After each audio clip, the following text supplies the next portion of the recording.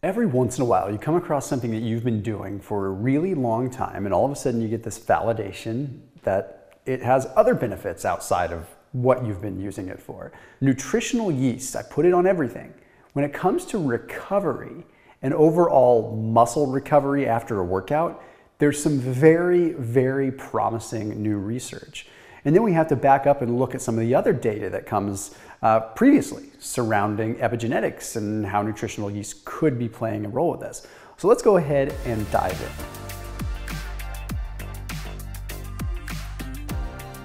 First, if you want to save 25% off your whole grocery order through Thrive Market, there's a special link down below. So that link is only for people that watch my videos. That is a 25% off your entire grocery order link. Plus, you get a free gift when you check out. So if you use that link, you go to Thrive Market, you can shop for your different groceries.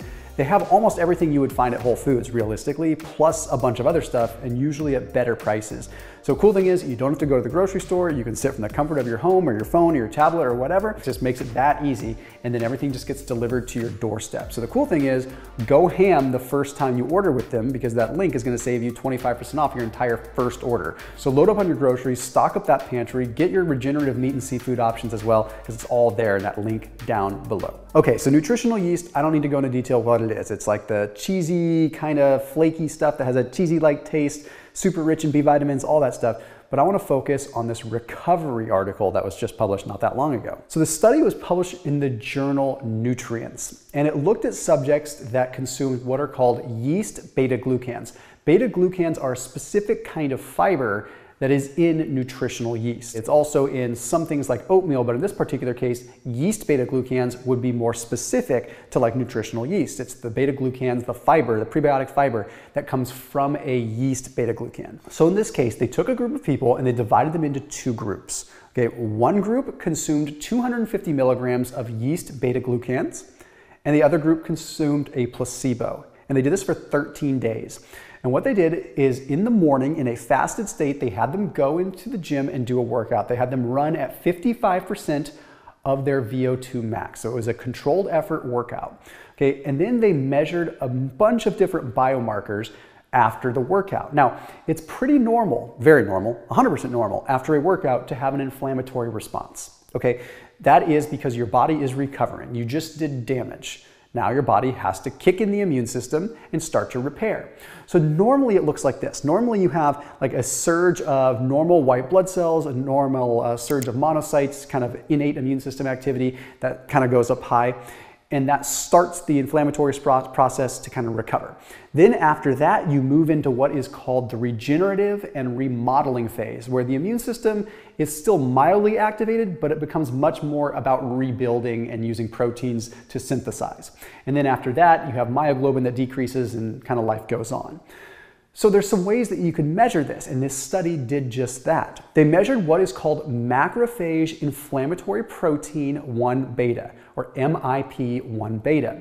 This MIP1 beta is what goes up shortly after a workout and stays elevated for a period of time to neutralize or deal with the stress of the workout. Well, what they found is that the group that had the yeast beta-glucans had a significantly less, or a significant reduction in this MIP1 beta. Okay, it was a 17.9% increase for the group that had the placebo, and an 8.9% decrease for the group that had the yeast beta-glucans. That is a significant difference. Now, additionally, there were small reductions in interleukin 8 and also MCP1, which are also just kind of smaller inflammatory responses. They were statistically insignificant, so I don't want to go down that rabbit hole too much. But what does this really mean? Well, what it means is that the group that had the yeast beta-glucans accelerated through the initial inflammatory phase much faster.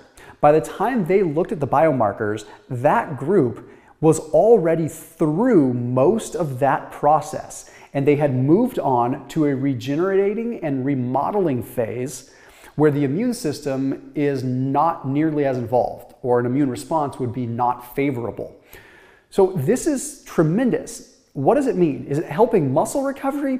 Not necessarily. It's helping the immune system from the innate and also adaptive response in some ways. The innate immune system deals with these sort of intrinsic things, these things that happen like this, where the body can regulate it. So beta-glucans, if you look at some of the other data and how it affects at an epigenetic level a monocyte, an immune cell, we know that, or at least we think we know, that they play a role as a signaling device in how the immune system works. So it's not about it directly affecting muscle recovery, it's about it indirectly affecting muscle recovery by affecting the immune response so that we don't have an overwhelming immune response. We have just enough immune response that is acute and is proper to deal with the inflammation from workout and then allow the next phase to move on, right? Or to move into that next phase.